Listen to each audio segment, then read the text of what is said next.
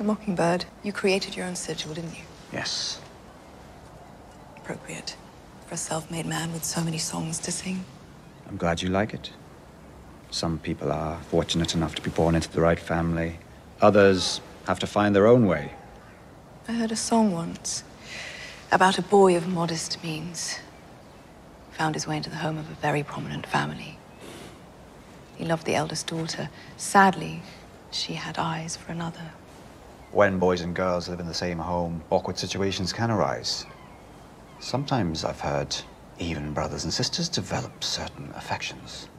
And when those affections become common knowledge, well, that is an awkward situation.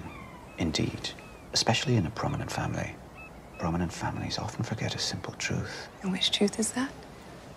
Knowledge is power. Seize him.